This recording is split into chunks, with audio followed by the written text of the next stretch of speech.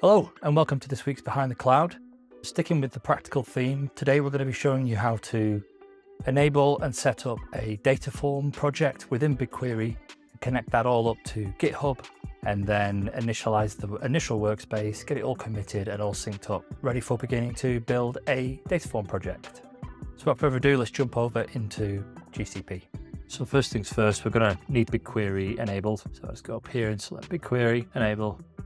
And there we go, BigQuery is enabled. On the left-hand side, within the BigQuery menu, you'll see Dataform. So we click into Dataform. You can see right now we have no repositories. So we're going to click Create Repository. Repository ID, this can be a unique name within this project.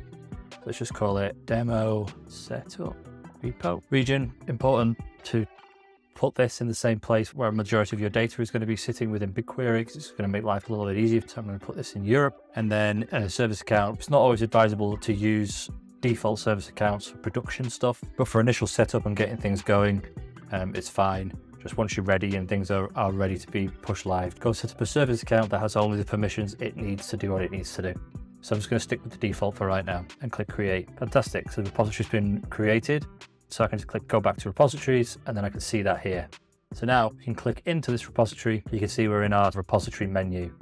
What we'll do first is we'll jump over to the settings menu. In here is where we can see a few different pieces of information about the setup. So we can see the name, location, service account. At the top here, you can see connect with Git. So I'm just going to click that, and then you can see there's a couple of different ways of connecting into GitHub. We're going to connect to it using HTTPS. Click HTTPS. Then we need our Git repository URL. So it's worth noting that you'll want a repo set up on GitHub, because that's what you're going to connect to your repo within BigQuery and Dataform. So I just created an empty repo here, which just has a README file and nothing else. What we're going to need to start connecting this up is we're going to need the URL, which can be found within this code block here. I'm going to copy that URL. I'm going to head back over to BigQuery. So we'll place the URL in here. We'll put in our default branch name. In our case, currently the default is main. So we'll just type in main. And here's our secret. And the secret is a Google secret, which is our GitHub token. These GitHub tokens are created within GitHub, and they give the token a specific set of permissions against your GitHub repositories. So there are certain set of permissions that it's going to need in order to perform its actions. Get a token, head up to the top right hand corner of GitHub, select settings. Right down at the bottom, you'll see developer settings, personal access token, and then you can either use classic tokens or fine-grained tokens. It may be best to use fine-grained tokens and give all of the access that's needed. So I'm going to click generate new token. You can give your token a name, expiration, and the description so you understand what it is, and then specify only on selected repositories and select the repository that you wanted to link up. There's all the different permissions within here. You can find more information about those permissions that need to be granted within the documentation, because I don't have time to do it in this video. So I've now set everything up I need to in here, and now I'm just going to generate the token. Here you'll see your token. Keep this safe. Once you've copied it, you're not going to be able to see it again. So now we head back over to Dataform, where we're going to add in a Google secret, and these are secure encrypted ways of accessing sensitive information. So you can place the secret within Secret Manager, and then Dataform can access securely that secret without it being seen publicly. Only services and people with the correct permissions are ever going to be able to see and access those unencrypted tokens. So to do that, we're going to need to go into Secret Manager and enable that API.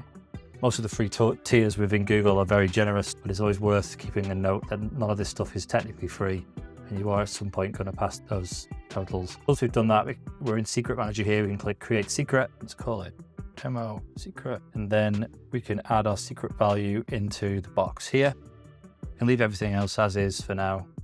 Create Secret. There we go. Our secret is created.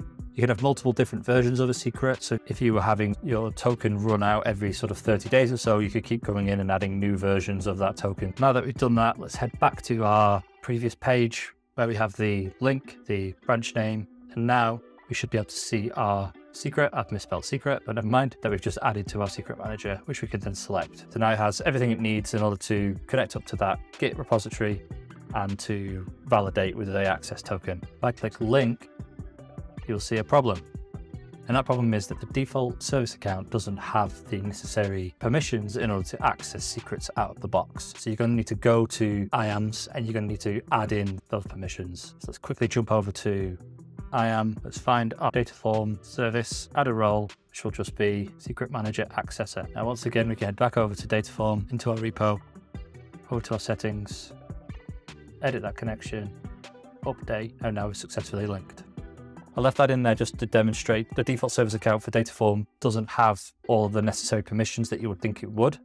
The secrets is a good example, but you'll also need to give it BigQuery permissions in order for it to enact any actions within BigQuery.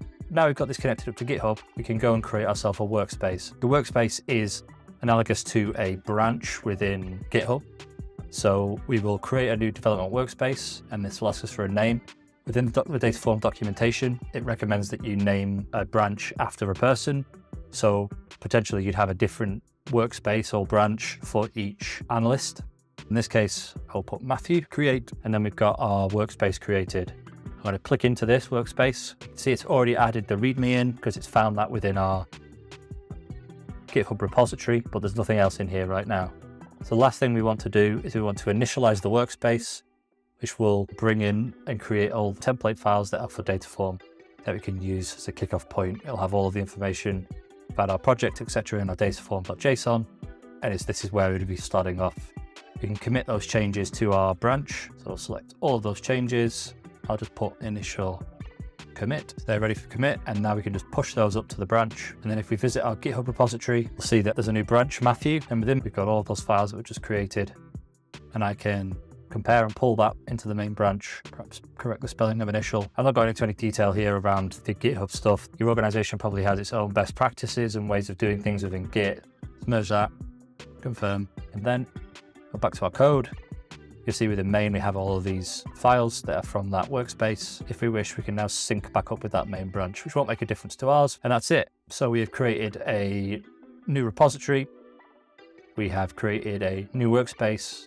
We have hooked our Dataform up to GitHub, and we have initialized that initial workspace and synced that between Dataform and GitHub. And that's it for this week's Behind the Cloud. As always, if you want to keep up to date with any new videos that we release, please like and subscribe to be notified when those go up. We've got a long list of ideas and new things we can be exploring in Dataform and all of GCP. So keep in touch.